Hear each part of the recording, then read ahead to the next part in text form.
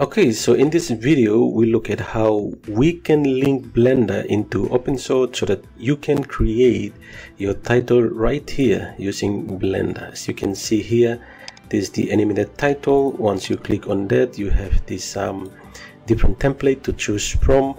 And without Blender, once you click on your title, you can see this is what it gives you. It says to create a path to Blender so that you can be able to create the titles in OpenShot. So let's look at how we can do that. Let's close this and go back again.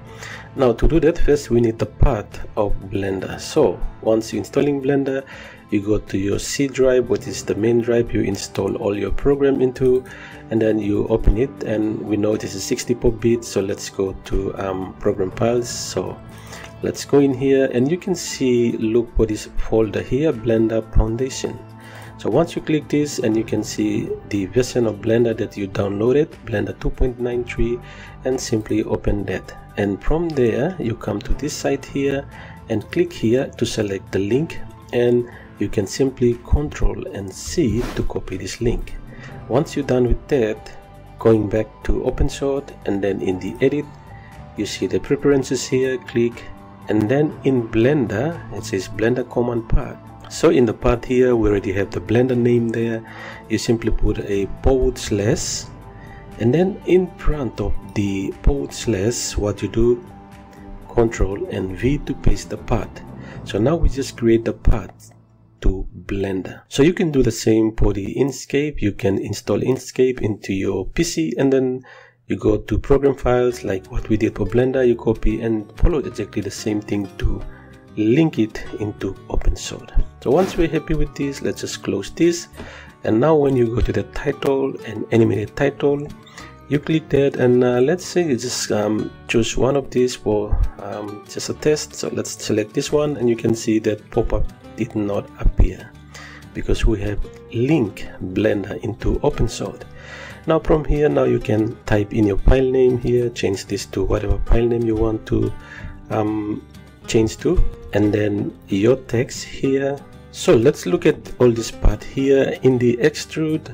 As we know the name extrude, but how does this 0.10 appear exactly when we create the text? So let's go to Blender and look at how thick that will be. So going to Blender, here we have the default cube here. So let's delete that by pressing X to delete, and then Shift A, and then select the text. You can also select the text from here, and from here we need to rotate this at X and 90 degrees. So X is the red line and the Y is the green line. Now once we do this, you can see the blue line here is the Z axis. So we want to rotate our text at 90 degrees to X. So to do that, let's zoom in by middle mouse button and then press down R, X and 90. So now you can see our text is in 2D, so we want it to be in 3D. So selecting the text, coming here to the text properties, you can see the geometry here, and here is the extrude. So let's go for 0.10, which is the same as in OpenShot. So you can see how thick this text is. So if you want this, it's okay, but you can reduce this, so you can take it down like 0.05, and you can see we just reduce the text down. In the OpenShot, you can see that it says bevel depth. Our bevel depth in OpenShot is 0.02. You can change that if you want to. So going back to Blender here, we don't have any bevel yet, but if you look at the text property here, you have the bevel here. So here is the depth. So let's increase this up, and as you can see the edge here. So in our example, the bevel depth is 0.2.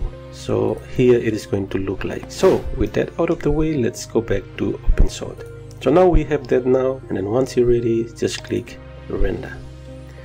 So depending on the PC you have, the graphics card, how fast it's gonna go, you can render that. So with that out of the way, I'll be back again when this render is done.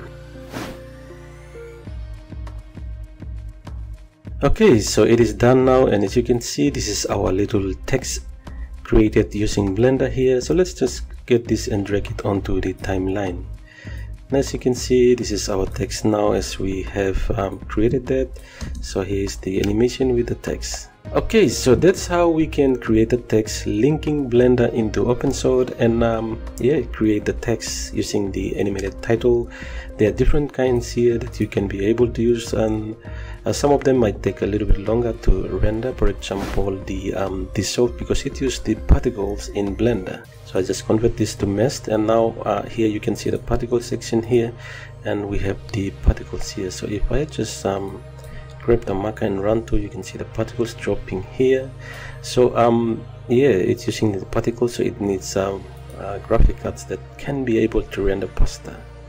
So yeah, if you want to use this, but if your machine is not that really powerful, you can always use the other text here to create a text in Blender. Okay, so thank you again, and if you enjoy watching this video, please do like and subscribe. That will be a big help for us. And yeah, thank you, and see you back again in Up and Running with OpenShot.